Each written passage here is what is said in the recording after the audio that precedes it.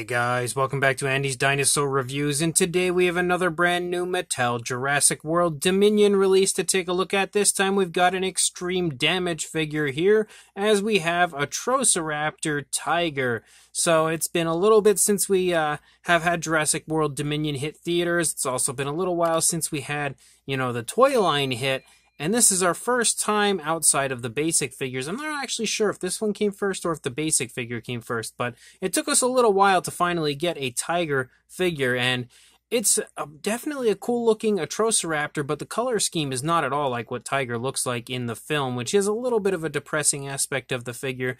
The actual, Atrociraptor Tiger in the film looks a lot more kind of like a Lost World Jurassic Park Velociraptor as far as the coloration goes, kind of sporting almost like a tiger striped raptor type look, whereas this one we have like reddish tones and stuff. So the overall tones of color on the body are definitely off compared to what Tiger actually looked like in the film, but outside of that aspect, it's still a pretty cool looking version of an Atrociraptor, and it's definitely neat to finally have Tiger, as this was, I believe, the only one left to acquire that we did not have previously out in these more mainline figures. But as far as the box art and everything goes, it's your standard when it comes to Dominion, as well as this type of, extreme damage figure.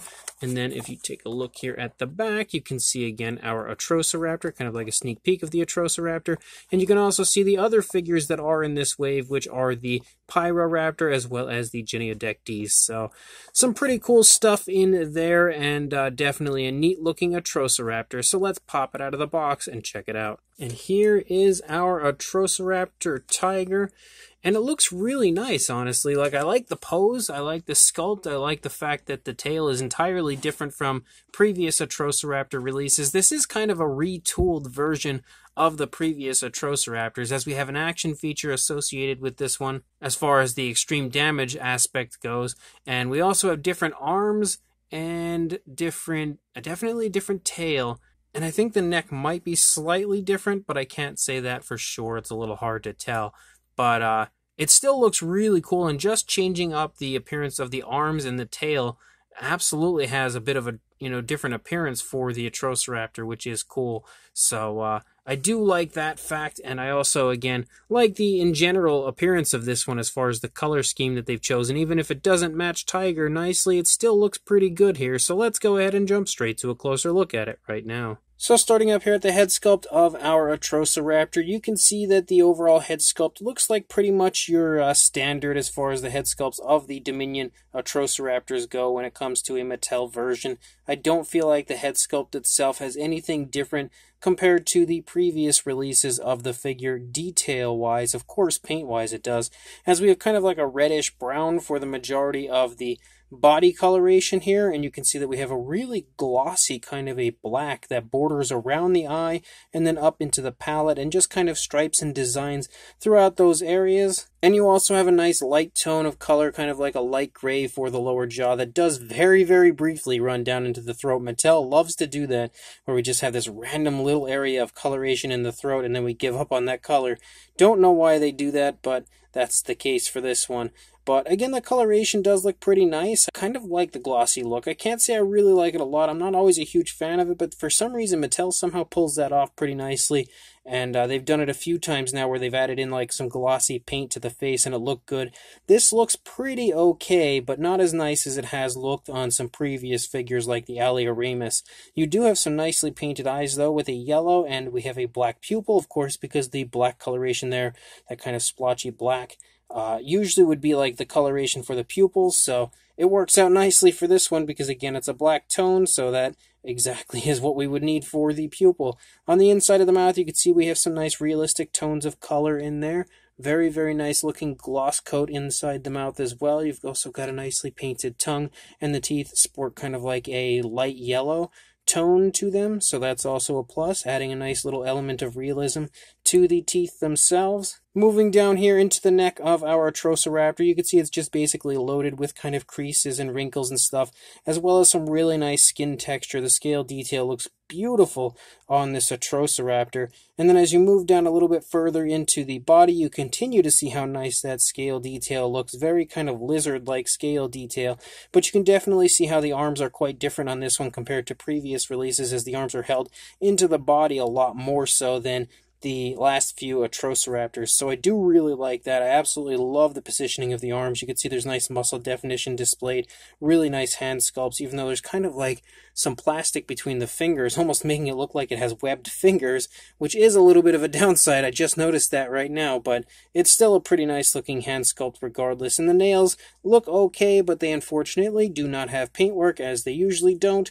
As you lead down here into the stomach region, you can see the extreme damage area. We have a nice amount of detail in that area. We have two slices on this side of our dinosaur, and you can also see there's a gorgeous gloss coat there on the inside, kind of replicating blood quite nicely. You can also see that we have some stripes that start right here on the top of the neck that lead down the course of the body, which really, again, shows off the fact that this could have looked nicely like the dinosaur from the film if we just used an orangish tone for the body. I really don't know why we didn't do that, and we chose to go with the reddish-brown version, but those stripes look really nice here as you run along the back of our Atrociraptor. You can also see the area where we would push the button to activate the extreme damage, as well as our Jurassic Facts app code. Might as well pull that out now and then show that to you guys. So there you go, if you would like to add this one to your collection. But again, the legs are the same as the previous Atrociraptors. After briefly looking at the two together here just a moment ago, I can definitely say that as far as like the Atrociraptor Red figure that Mattel has out currently, it has the same legs as that one. And also Ghost actually would share that same sculpt, but very nicely sculpted legs, sporting nice muscle definition, the knee and everything else. You can see as we move down from that reddish brown, it transitions to a really bright coloration here, kind of like a bright whitish or light grayish tone. And it looks okay, but it would have looked nicer had we actually had nail paint, because we don't. Unfortunately, all of that is just still that whitish tone or that light grayish tone, and it really would have looked a lot nicer had we had, you know, some darker coloration there on the nails. I feel like those nails would have really stood out, but it still looks okay with that coloration. It just kind of looks like he's wearing socks.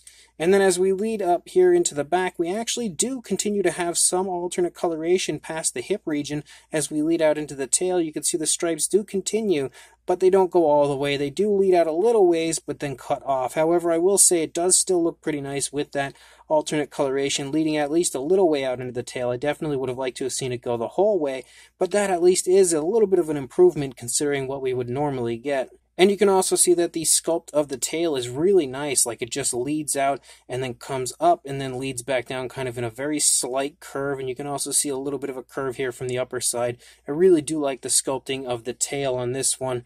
And then over here, the only thing that you're really going to see different, I would imagine, would be the fact that we have 3 slices for the extreme damage injury on this side compared to the 2 that we had on the opposing side. But otherwise, it's going to look pretty similar overall and definitely doesn't really have too much else different going on. And then as far as the extreme damage goes, we just click that little button up there, and then you can see that again it moves back to like the skin of our Atrociraptor rather than the injury, and then you push it again, and now our Atrociraptor is injured. So it's a really nice figure, honestly. A lot better than I was expecting it to be, but again, it just doesn't have the right coloration to be Tiger.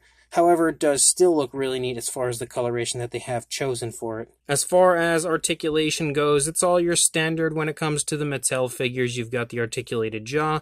You also have the articulation in the neck, which is incredibly smooth.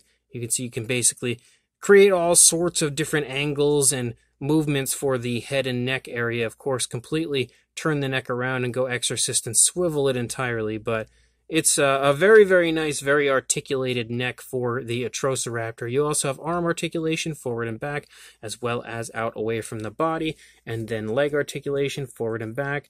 I didn't think it was going to go out away from the body. It definitely does not. And then we have a swivel tail on top of everything. The tail kind of seems a little bit loose to me, actually, which is slightly frightening, but luckily I won't be moving the tail very much in the future because I don't play with my figures. They just sit on a shelf and display themselves. But for a size, you are looking at lengthwise around the I'd say about 7 3/4 inches, or around 19.5 centimeters. And then for a height, you're looking at about 3 3/4 inches, or 9.5 centimeters. For a size comparison, there is Mr. Papo T-Rex, the Attack Pack Colovosaurus, and Robert Muldoon from the Mattel Jurassic World toy line, next to our Atrociraptor Tiger figure here, our extreme damage Atrociraptor Tiger. And you can see that he fits right there in the same size range as all of the other Atrociraptors basically that we've had from Mattel. And to show you that, there is Atrociraptor Tiger and Atrociraptor Red next to each other, and you can see how the legs are similar. It's really obvious to point out the similarities of the legs, because there are just specific tilts to the ankles and stuff that are like very obvious that those are the same legs that we had used on the other figure.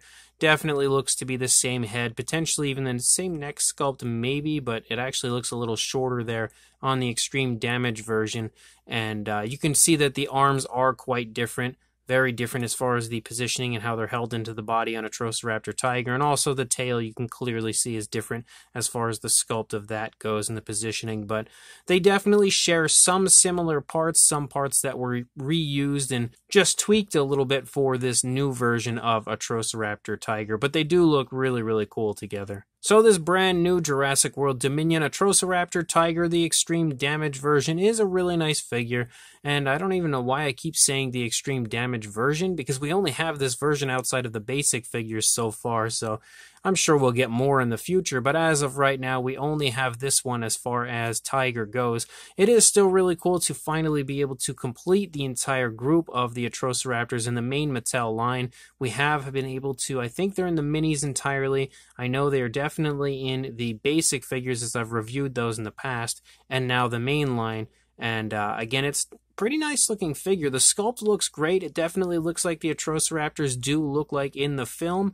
And detail wise, it is very nicely done. Like, there's a lot of incredible fine detail to the figure, as you always find in a Mattel sculpt. They're always super highly detailed. The paint job is really nicely applied and looks cool for the figure, but like I said earlier, the tones of color are definitely different on this compared to what Tiger looks like in the film. So maybe at some point they can re-release Tiger with the actual screen accurate paint scheme, but I guess I probably wouldn't hold my breath, because sometimes there are just like specific dinosaurs that Mattel decides a color on and then they just refuse to steer from it, like Velociraptor Echo. They just really refused to give us an Echo that looked like Echo did in Jurassic World. So there is the potential that maybe Tiger will be the Echo of Dominion here when it comes to the paint scheme. But again, it looks nice, it's just not screen accurate.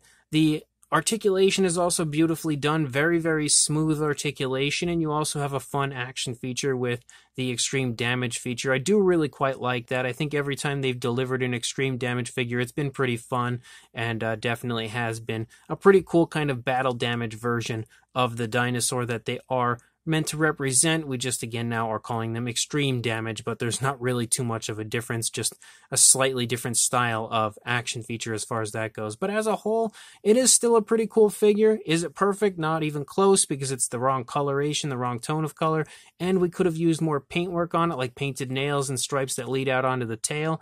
But is it a really nice Atrociraptor figure? Absolutely. Definitely a very fun addition to the Mattel line. So if you are interested in picking this up, head to your local Walmart, because the extreme damage here in the United States is a Walmart exclusive, or it's supposed to be at least. So your best bet is to probably grab this from Walmart. So make sure you check your local Walmart and like, comment, and subscribe, and I will see you in the next review. Thanks for watching.